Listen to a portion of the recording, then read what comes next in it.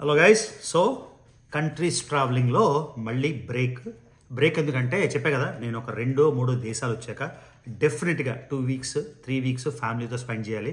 Family చాలా చాలా priority. So next series of ట్రిప్స్కి వెళ్ళిపోతున్నా. మీకు లాస్ట్ 190 ఇరాన్ పెట్టాను, ఆ తర్వాత పెట్టలేదు. ఎందుకు పెట్టలేదు చెప్తాను అవన్నీ. కాకపోతే ఇప్పుడు మళ్ళీ నెక్స్ట్ కంట్రీకి నెక్స్ట్ సిరీస్కి అయితే మళ్ళీ స్టార్ట్ అయిపోతున్నాం. బై ద వే అనుష్క, ఎన్ని దేశాలు ఉన్నాయి మా వరల్డ్లో? 195 total, but 2 are observer states. Okay, so మీకు మా షార్ట్లో చెప్పాం కదా, మొత్తం ఉన్నవి 193 యునైటెడ్ నేషన్స్ రికగ్నైజ్ కంట్రీస్. ఆ లెక్కే మనం చూస్తున్నాం. 193 plus 2 Holy See and Palestine. కొంతమంది 197 లెక్క చూస్తారు, అది ఆల్రెడీ నేను చెప్పాను పరాగ్వే వీడియోలోని. ఓకేనా? సో 195లోని లక్కీగా దేవుడి దయ వల్ల మన ప్రయత్నం ఎంత ఉన్నా కూడా దేవుని అండలేకుండా ఇవన్నీ చేయలేం. 192 కంట్రీస్ సక్సెస్ఫుల్గా కంప్లీట్ చేసాం. ఇది చిన్న ఈవెంట్ అని మీరు ఎవరైనా అనుకుంటే చిన్న ఈవెంట్ కాదు, చాలా చాలా చాలా పెద్ద ఈవెంట్. మళ్ళీ నోమాడ్ మాన్యువల్ లింక్ అయితే చూడండి. సో అనుష్క, నేను వెళ్ళిన లాస్ట్ కంట్రీ ఏంటి? 192. దానికి కూడా తెలియదు.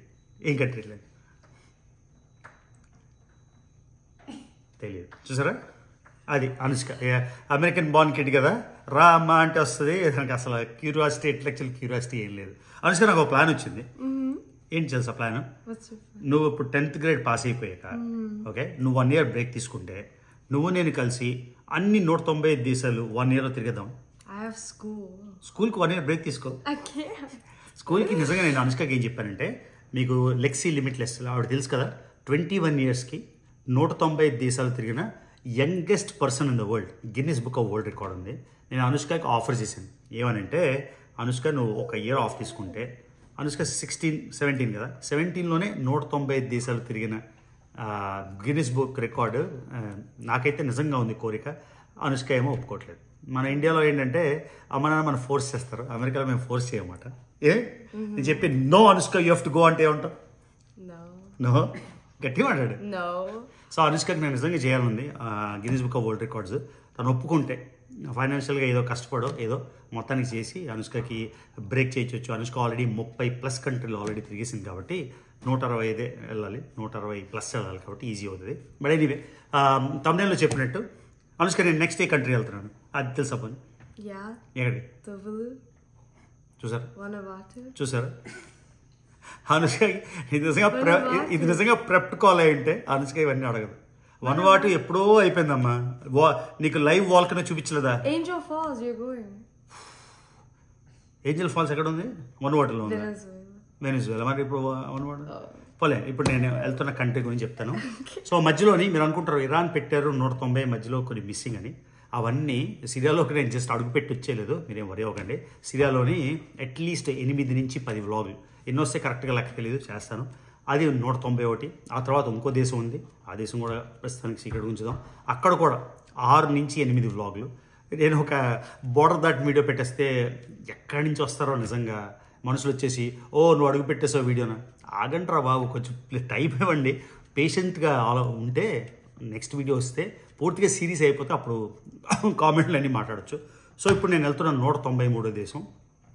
నేను చేసిన పెద్ద మిస్టేక్ ఏంటంటే, తువాలు వెళ్ళినప్పుడు, తువాలు మనం వెళ్ళిన 189th కంట్రీ.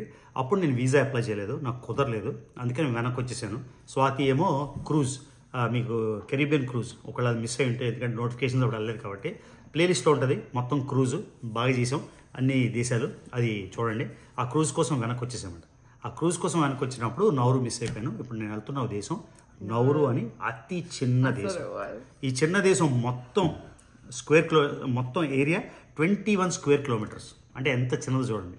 మొత్తం రౌండ్గా కోస్ట్ అంతా నడిచినా కూడా 30 కిలోమీటర్లు ఉంటుంది మొత్తం రౌండ్గా. సో డయామీటర్ ఇంచుమించుగా 5 కిలోమీటర్లు, రేడియస్ డయామీటర్ మొత్తానికి 5-6 కిలోమీటర్లు ఉంటుంది. ఇంత చిన్న దేశం.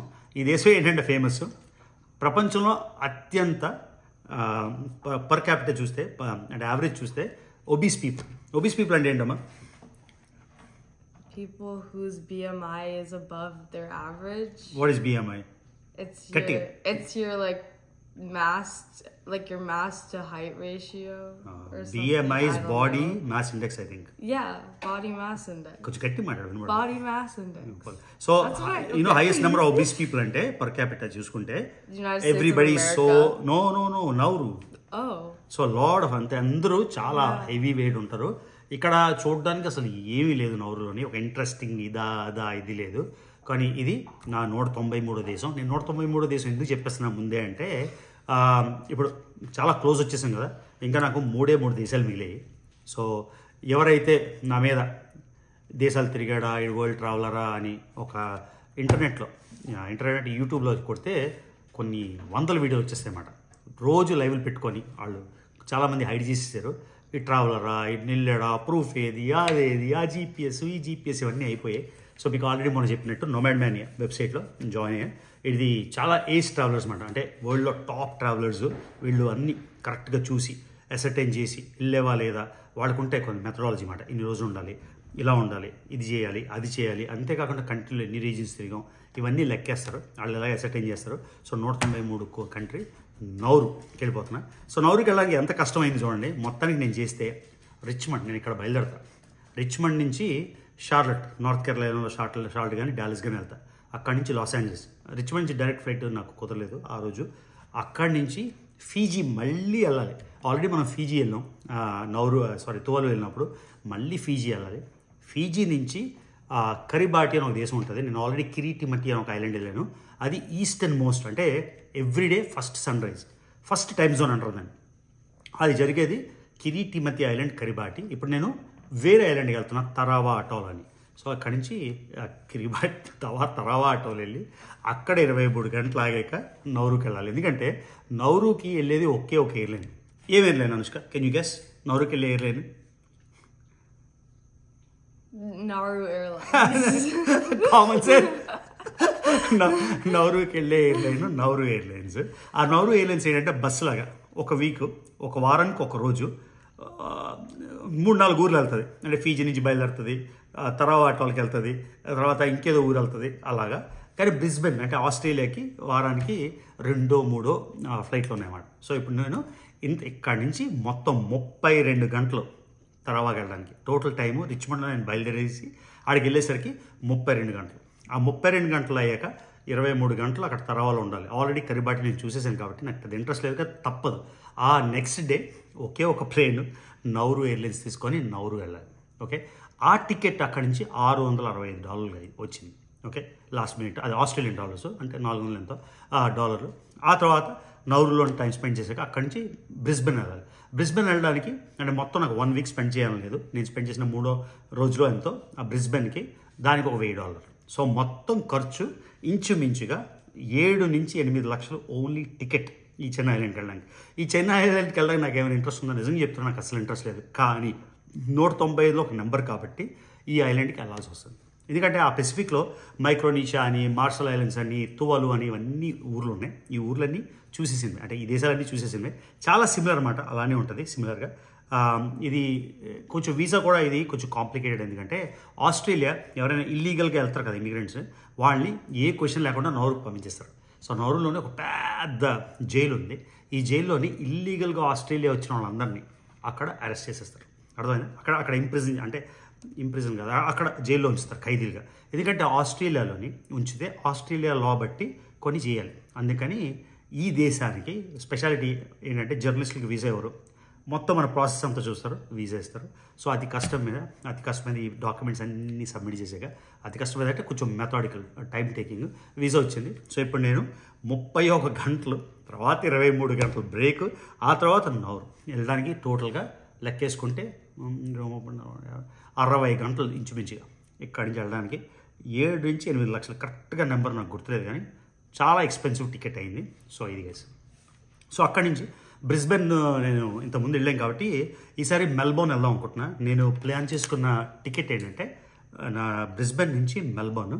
సో మెల్బోర్న్లో 1-2 రోజులు ఉందామా, లేకపోతే మళ్ళీ సిడ్నీ వెళ్దామా. సిడ్నీ మొన్నే వెళ్ళాం కాబట్టి సిడ్నీ మళ్ళీ వెళ్ళడం లేదు. సో మెల్బోర్న్ వెళ్ళి మెల్బోర్న్ నుంచి ఏం చేద్దామో ఆలోచిస్తాం. ఇది అయిపోతే 193 దేశాలు అయిపోతాయి, కేవలం 2 ఉంటాయి. సో లాస్ట్ టైం ఇండియా వెళ్ళి కామాఖ్య టెంపుల్ వెళ్ళాం కదా, మళ్ళీ ఎందుకో కామాఖ్య టెంపుల్ వెళ్ళాలని మనసులో ఆగుతుంది. సో వీలైతే ఇండియా వచ్చి కామాఖ్య టెంపుల్కి వెళ్ళి అక్కడి నుంచి మిగతా చేద్దాం. బాగుందా స్టోరీ? నేను I want to go to Australia. ఎందుకు తెలుగు చెప్పు. నేను ఆస్ట్రేలియా వెళ్ళిపోతాను. వెళ్ళిపోతావా? నో ఐ వాంట్ టు వెళ్దాం అనుకుంటున్నాను. చెప్పు. నేను Australia I can't pronounce. I'm tired. నేను ఆస్ట్రేలియా వెళ్దాం అనుకుంటున్నాను. చెప్పు. Wait, my voice is. చెప్పు వాళ్ళు. Say it again. నేను ఆస్ట్రేలియా వెళ్దాం అనుకుంటున్నాను. నేను ఆస్ట్రేలియా వెళ్దాం అనుకుంటున్నాను. I can speak better. ఆస్ట్రేలియాలో ఏం చేస్తావే? Take pictures. No, explore. It's so pretty. It's so pretty. Australia pretty అని నీకు ఎలా తెలుసు? Because I saw pictures. I saw your videos. Australia America కన్నా prettyనా? Yeah. Well, it's like naturally pretty. No. Than Virginia. No. ఆస్ట్రేలియాలో ఏమేమి ఉన్నాయో, ఆస్ట్రేలియాలోని Kola bears ఉంటాయి, టాస్మేనియన్ డెవిల్ ఉంటుంది, తర్వాత వాంబాట్ ఉంటుంది, మెయిన్ క్యాంగరూస్ ఉంటాయి.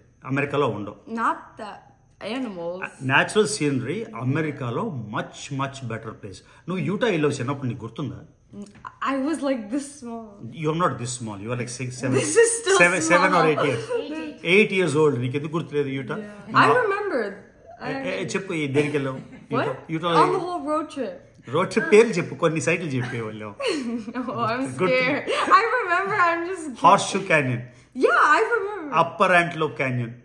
Lower Antelope Canyon. I know. Monument Valley. Monument Valley is in Utah. Very good. Thank God. Yeah, So I know. Utah, Arizona border లోని, Arizona border లో ఇవి యూటా, ఇవన్నీ వెళ్ళాం. సో అక్కడ ఉన్న సీనరీ నిజంగా వరల్డ్ లోని, ఇప్పుడు పెట్రా ఉంది జోర్డన్లో, ఎలాంటి సీనరీ ఉంటుందో ఆస్ట్రేలియాలో, Australian dessert, western Australian dessert, great barrier reef అన్నాను, ఆలిస్ స్ప్రింగ్స్, ఐర్స్ రాక్ అని ఉంది, ఇవన్నీ ఎలా ఉన్నాయి. యూఎస్లో ఇంకా బెటర్ సీన్ ఉన్నాయి.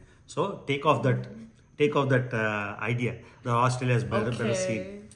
సో అది గైస్. సో మొత్తానికి జస్ట్ క్విక్గా అప్డేట్ ఇద్దామని ట్రావెల్ గురించి. నా గురించి చాలామంది చాలా కన్సర్న్ ఉన్నారు, నేను ట్రావెల్ చేయట్లేదు, ట్రావెల్ తిరగట్లేదు అని.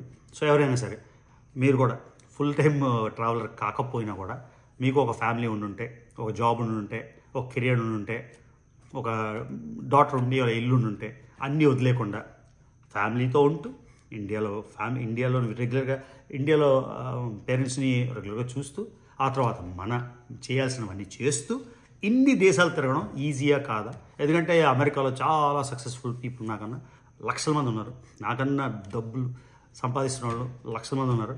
సో వీళ్ళందరికీ, ఇందులో చాలామందికి ట్రావెల్ అంటే ఇంట్రెస్ట్ ఉంటుంది, ఇష్టం ఉంటుంది, కానీ చేయగలుగుతున్నారు. సో కాబట్టి ట్రావెల్ అంటే ఫుల్ టైం ట్రావెలర్కి చాలా ఈజీ అవుతుంది. ఎందుకంటే ఫ్యామిలీ లేకపోతే బ్యాక్ ప్యాక్ వేసుకొని, ఒక సూట్ కేసు వేసుకొని అంతా తిరగడం మచ్ ఈజియర్. కానీ నాకు స్ట్రింగ్స్ అంటే ఈవిడ ఒక స్ట్రింగ్ దారం ఇలా లాగుతుంటుంది, తర్వాత స్వాతి ఒక స్ట్రింగ్. సింహబాబు come, సింబ come. పడుకున్నాడా? చూసారా సింబ పడుకున్నాడు. సింబ కమ్మటి వచ్చేసినాడు. రా కమ్ జంప్. సింబా ఇదిగోండి, సింబ బాబు. సో ఈ సింబ బాబు కూడా స్ట్రింగ్, ఈ 3 స్ట్రింగ్లు చూసుకుంటూ ఇలా ట్రావెల్ చేయడం చాలా కష్టం. సో మొత్తానికి 193 అంటే ప్లేన్ ల్యాండ్ అయ్యి అక్కడ స్టాంప్ అయ్యి నేను బయటకు వచ్చినట్టయితే 193 అయిపోతాయి. 2 దేశాలు మొత్తం. మీరు ఇండియా మొత్తం హిస్టరీ చూసి, మనం ఇండియాలో పుట్టి పెరిగాం కాబట్టి ఇండియన్ ఎథ్నిక్గా ఇండియన్నే అనుకుంటారు, ఇండియన్ అమెరికన్ అంటారు కాబట్టి మనల్ని. సుందర్ పిచ్చే గారు గూగుల్ సీఈఓ కూడా ఇండియన్ ఎథ్నిక్ లాగా, మైక్రోసాఫ్ట్ సీఈఓ సత్యనారాయణ గారు లాగా.